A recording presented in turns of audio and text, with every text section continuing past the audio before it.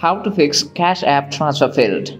So the first option is obviously try clearing your app's cache and data. Go to app info and from there scroll it down and clear all cache data, and also make sure that your internet is working fine and you have got a stable internet connection. And after that, make sure that you have sufficient balance for the transaction. If you do not have enough balance on your account for the transaction, you will get the transaction failed error. And also make sure that you check for the daily transaction limit. You might be getting the errors because of the transaction limit cap on your account. Also make sure that you verify the bank account details.